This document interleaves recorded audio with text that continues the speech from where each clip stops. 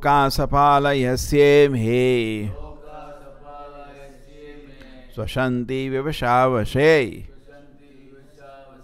duja iva shicha baddha sakala hi karanam. All living beings in the planets of the universe, in all the planets of the universe, including the presiding deities of all planets, are fully under the control of the Lord. They work like birds caught in a net who cannot move independently.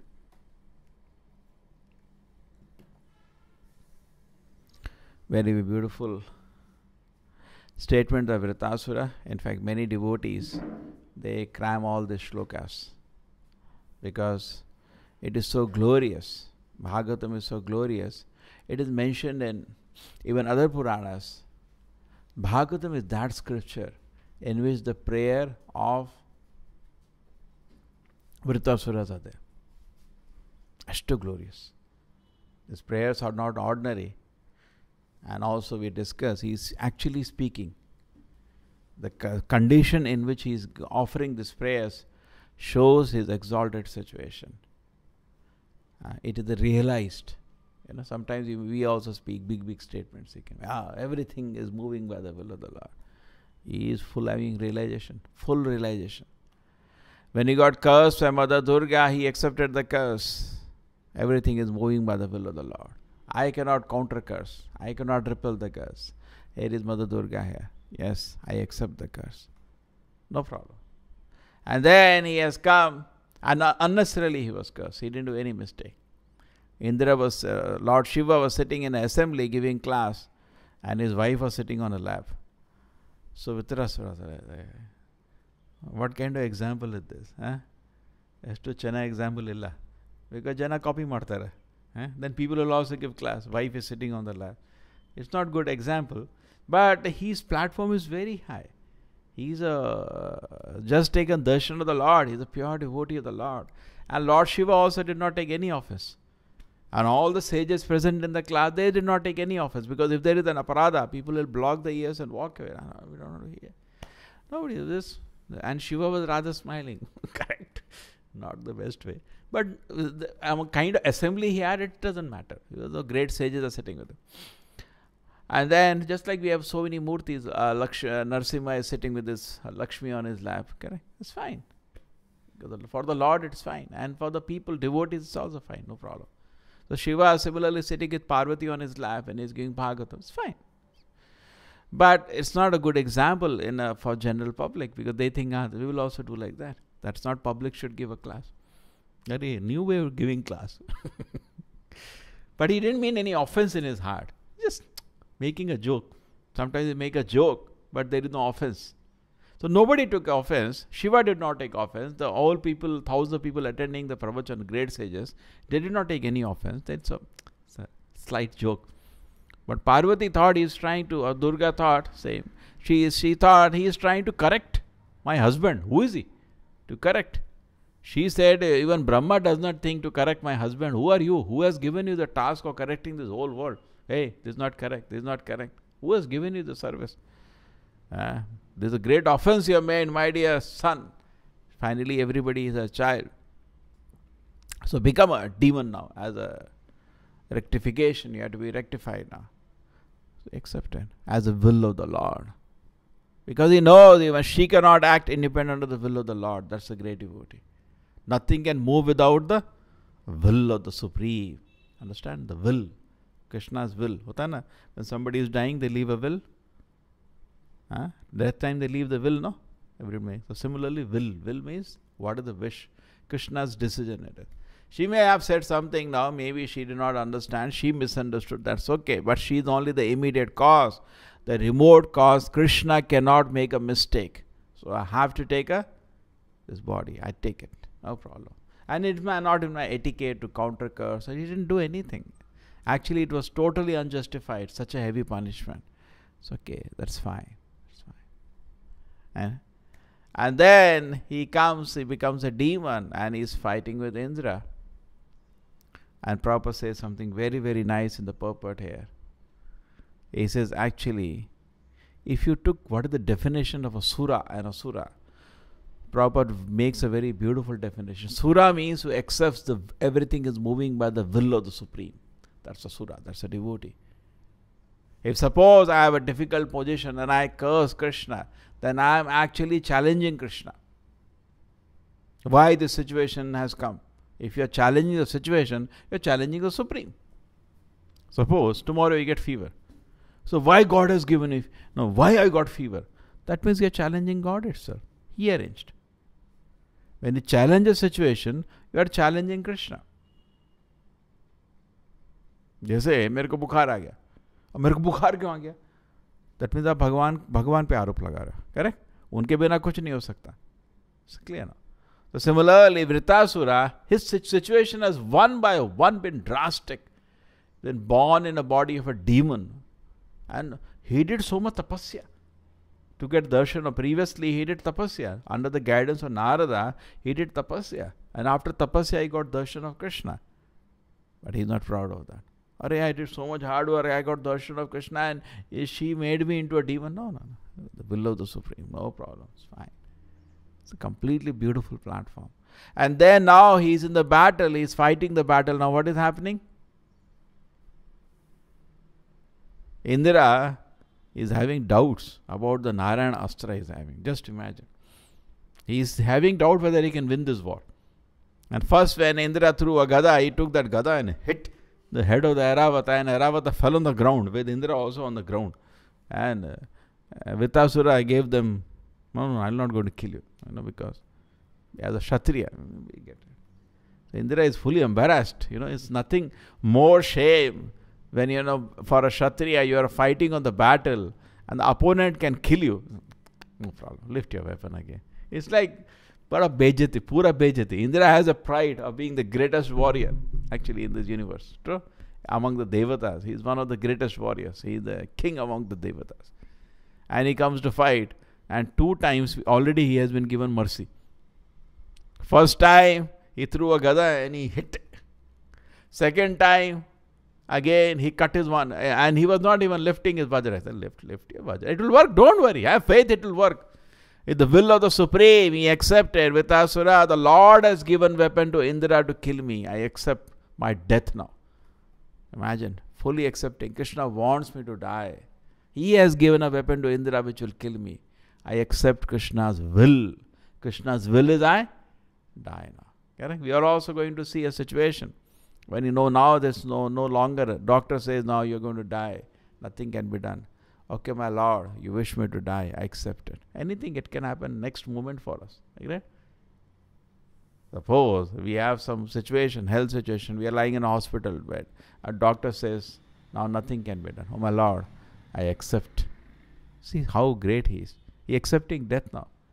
And his one hand has been cut. Imagine how much it is bleeding. Still in the painful condition, he is accepting will of the Supreme. He is not doubting. He is not saying, oh my Lord, why did you forsake me? Nothing. He is accepting will of the Lord. And he is ready to fight still. Because birth has been given, according to that, he has to fight Indra. And Indra has unnecessarily killed his brother, Vishwarupa, Brahmana. So his father had ordered him to come. He has accepted that also. Everything accepting as the will of the Supreme. Krishna has willed me to die in this battle. And now Indra throws a weapon, and with that weapon again he hits Indra. And then what happens? Indra is not on the ground again, second time. And his Vajra is fully thrown away this time. That special Narayana Vajra, by which to kill. And Vritasura says, lift that weapon. Come, fight with me. Just imagine. So Prabhupada is saying actually, after being second time defeated and giving mercy by Vritasura, Indra was feeling very morose. Ye aisa kya ho gaya? Arey, accept will of the Supreme. Therefore Vritasura is going to say, I may die or you may die. That's a different issue. Why you are feeling sad? Do your duty. Why you are attached? What is the shloka in Bhagavad Gita? Karmane vatikarate ma phaleshu kadachana. You fight as a devata, you have to fight a demon, you are fighting. As a demon, I have to fight a devata, I am fighting. Fight. Ma phaleshu. Why you are attached to the phala? Do your duty. So now who is sura? Even though Indra is sitting in the body of a Devata, Vritasura is sitting in the body of a demon. Actually, Vritasura is Sura and Indra is Asura. Why? He does not have faith in the will of the Supreme. He doesn't have faith. Previously also, Lord is so pleased with Vritasura. He will leave his body now and go back to God. We all know what is going to happen. But look, when the Devatas, when the Vritasura was born, and the Devatas all went to fight with him, they threw weapons. He caught all the weapons and he swallowed the weapons. Yeah, he was so huge. Devatas just panicked and ran away. Just ran away. They fainted. And they ran away from there. And they prayed to Supreme, please, please, please. One giant demon has come, Vritasura. Please, please, please, please, please come. And the Lord appeared. What do you want? You are my devotees. They are devotees, no doubt. What do you want? No, we know at this incarnation, Vara incarnation, you kill Hiranyaksha, and Narsimha incarnation, you kill Hiranyakashipu, and the Rama incarnation, give Ravana. Now again you have come, please kill this Vritasura. The Lord said, what kind of prayer are you making? I have come, say, my Lord, take me to Vaikuntha Dhama. Please kill this demon so we can enjoy Apsaras, we can live very nicely in Indrapuri, and we can nicely eat, nicely sleep. What nonsense this prayer is. He says that. He corrects them. So who is Sura, who is Asura? If you take strictly speaking, actually they may be devotees, but because they are not able to understand the will of the Lord, they are not able to understand. Why Indra was not joyful? Why is he becoming morose? Vritasura, one hand is gone, still is smiling. And Indra, one Vajra fell from his hand. Correct? Anyway, he's going to die now. Hand is cut, blood is coming out, but still he is doing his duty. I have to fight. Okay. But Indra is, in a great dilemma. He's thinking, Are Mare, my Vajra is gone now. I cannot live and this person will kill me now. And he's very morose. His reputation is gone as a great fighter. All are watching. All people are watching. Just like in a boxing match, you get 2-3. And people say, oh, then you lose your respect. No, I am a great warrior. So Indra is thinking, what will everybody think? What the Mother Sachi will think? What all these people will think? He is thinking like that. Papa, people will laugh at me now. He's becoming very morose. He's so much attached to the personal doership. Oh, I did like this, I did like that. But Vritasura has fully accepted the will of the Supreme. The Lord wants me to die. So he's actually very important here. Chapter can also be titled Vritasura's Instructions to Indra. Just imagine a joke. A demon is giving katha, bhashya, to a Devata, and Devata is sitting alone. This is actually a reverse situation. Compared to Vritasura, Indra is an asura. But the definition of asura and sura is not because of the body or the birth. It's because do we accept the will of the Lord? The Prabhupada says so many wonderful things on the will of the Lord. He says in the Bhagavad Gita, he says most of the people who write Bhagavad Gita, he says in the preface, they do not write Bhagavad Gita to explain the will of the Supreme. They have their own will. Krishna has a will. What is the Krishna's will in Bhagavad Gita? Sarvadharman parityajya mam ekam sharanam. This is the will of Krishna given in Bhagavad Gita. What is the will? You give up everything, just surrender to me. That is the will of Krishna. But most of the people, they don't explain this will of Krishna. Bhagavad Gita is nothing but will of Krishna. What is dharma? Dharmam tu shakshat bhagavat pranitam. Dharma is will of the Supreme. Just like the road, traffic laws are not made at house. It is will of the government. Okay, do like this, we accept it. Now they say you have to give fine. You give fine like this, you have to give. So we have to accept the will of the Supreme, but people do not accept the will. So they remain asuras. So you see throughout the Vedic literatures, the will of the Supreme is being said. Prabhupada also, when he is going to America, he says in the cargo ship, by your will, my Lord, they are into illusion. And if you so desire, by your will, they can come out. So all devotion service, all Krishna consciousness, or progress in Krishna consciousness, everything of the will of the Supreme. Nobody can defy his will. Rakhe Krishna, mare Krishna, rakhe ke. If Krishna wants to protect somebody, nobody can kill him. And Krishna wants to kill somebody, nobody can protect him. That is the will of the Supreme. So devotee always is eager to see what is the will of the Supreme. He knows his life is for the will. The example given in Bhagavatam is the Yudhishthira Maharaj sends Arjuna to meet Krishna in Dwarka. Okay, Mahabharata war is over, we are the emperors, that's fine. What is the next service Krishna wants us to do? Please go and find out. Prabhupada said they're always malleable to the will of the Lord. They were not ideal parasites. Prabhupada says a beautiful purport there. Pandavas were not ideal parasites, simply sleeping. No, they were great kings. Krishna made them fight the war. Krishna did not say, Arjuna, Pandavas just sit, you all smoke ganja, I will get you the kingdom. No, he said fight. That's what today we think. I'll sit and sleep and smoke ganja and God will do everything for me. Very good. No, you have to do your work. So we have to do our work, but at the same time depend on the will of the Supreme. We do our duty enthusiastically. So Pandavas enthusiastically fight the war on the order of Krishna. They didn't want the war actually. They said, forget the kingdom, we will go to the forest. Arjuna spoke Bhagavad Gita, but similar, Arjuna gave the questions in Gita, but similar question all the Pandavas have, because they are of the same nature. They're all asuras, they're not asuras. But when Krishna says, it is my will, I want this war, they say, okay, we'll fight the war. They fought for Krishna, not for themselves. Correct? Arjuna said, no, I don't want the kingdom. Then why is he fighting? Because Krishna wanted the war. Okay? We can understand in that way. So they fought the whole war by the will of the Supreme. Then after the war was over, they were the emperors. At that moment, Yudhishthira Maharaj sent whom? Yudhishthira Maharaj sent Arjuna, go Dwarka, find out what does Krishna want. So he went to Dwarka and he found out that Krishna is not there. Krishna has already disappeared. Dwarka has gone inside water. So he came back to inform Krishna. Krishna has disappeared now. Then what do we do? Our life is to execute the will of the Lord. The Lord is not there. No instruction is also there for anything next. Whatever is to be done, we have done it. That means we go back to Krishna. There is nothing to do here. He left the kingdom, walked away out of the kingdom.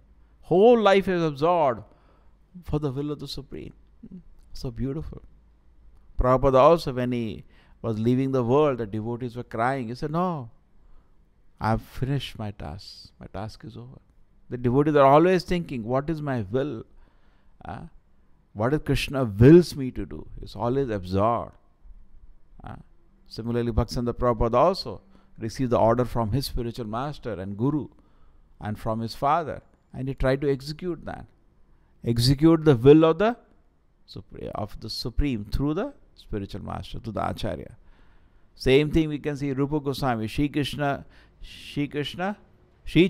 Manobhishtam Sthapitam Yena Bhutale. Shri Chaitanya Manobhishtam, the will of Lord Chaitanya Mahaprabhu. What is the will of Lord Chaitanya Mahaprabhu? For Rupa Goswami, what was the will? Establish Vrindavana, write the Vedic literatures. He did it. Shri Chaitanya Manobhishtam Sthapitam. He understood the heart of Lord Chaitanya, what he wants. It is said that when there was a devotee called Vasudeva Datta, when he went to Lord Chaitanya, and he said, my dear Lord, if people cannot go back to Godhead because of their sinful activities, you give me their karma. I cannot see them suffering in this world.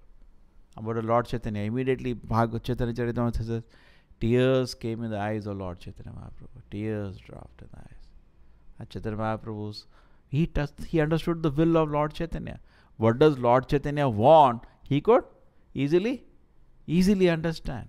So he understood the heart of Lord Chaitanya Mahaprabhu. It's not easy. Many times Lord Chaitanya Mahaprabhu used to ask Sarup Damodar, how he has understood my heart. So he used to say, it's by your mercy. So to our life should be to understand, what does Krishna wants me to do? What I should do now. Instead of constantly we are thinking what I want to do. I am full of stinking material desires, stinking ahankara, and running around fulfilling that. The life of a devotee is, what does Krishna wants me to do? What does Krishna want now? He's fully absorbed from morning to evening. What does Krishna want? How do I satisfy Krishna now? Okay? That should be your life. Not full of ahankara, it takes, true. You cannot clean it up in one day, all the kachara. But at least we should know. We should not be averse to this principle. My life is to fulfill the desire of Krishna, fulfill the mission of Krishna. Srila Prabhupada ki, Srimad Bhagavatam. In life, we get into various perplexities many times, and we don't know how to take a decision. Similarly, Arjuna, we know, in the battlefield was in a great perplexing situation in his course of his duty as a warrior, because his own family people were standing against him, including his teacher and his grandfather. But fortunately, he took shelter of Krishna, who guided him, and the message of Bhagavad Gita therefore came out. The first thing Krishna teaches to Arjuna is that we should not be affected by any condition of the body, either living or dead, because we are not the body, we are spirit, soul, part and parcel of Krishna. And Krishna explains this to various arguments. And then Krishna talks about how we can control our mind and senses. And we have to be so careful. If we are careless, the consciousness becomes degraded. Different steps how the consciousness degrades are discussed in Bhagavad Gita. And how in a degraded consciousness person considers, thinks even his sinful life to be a great pleasure. And finally, he ends up even going to a wrong destination after death. Our even worship depends on what kind of consciousness we have cultivated. So to come out of all this, people practice yoga, jnana, ashtanga and bhakti. And among them, Gita concludes that bhakti yoga is the highest yoga, which makes us reach Krishna's lotus feet in Vaikuntha. And in Kali Yuga, the best way to practice bhakti yoga is chanting the holy names of the Lord. Hare Krishna, Krishna Krishna, Hare Hare, Hare Ram, Ram Ram, Hare Hare. And various examples are given in the Bhagavad Gita, how we should be determined in this. In any course of any activities we are doing, we can reach the Lord's lotus feet. We have to keep in mind 4 tendencies to help us not to reach the Lord, and 4 tendencies to help us reach the lotus feet of the Lord. Krishna also talks about Chaturvarna in Bhagavad Gita as different occupations, which are not based on birth, can finally make us reach Krishna. Message of Bhagavad Gita as it comes from Krishna to sun god Vivaswan, to his son Manu, then to Ikshvaku, is discussed in Gita. How the Paramatma is there in everybody's heart, witnessing our activities. How this middle world is the inverted form of the spiritual world. And Krishna also reveals in Bhagavad Gita, we all know Vishwarupa. And in the Vishwarupa, Arjuna could see practically all the universe, all the powers of the universe, all incarnations are within Krishna. And this information helps us to surrender to the Lord, because when you know God is great, we take his shelter. And Krishna also talks about the principle that he comes in various incarnations. And after that, Arjuna, hearing all these things, decides to surrender to Krishna. And that is how the Bhagavad Gita comes. It has been published in Kannada, in Karnataka, and it is a very popular book. We also have it in all the various languages all around the world. Please do visit our center at ISKCON at Nantur. Hare Krishna.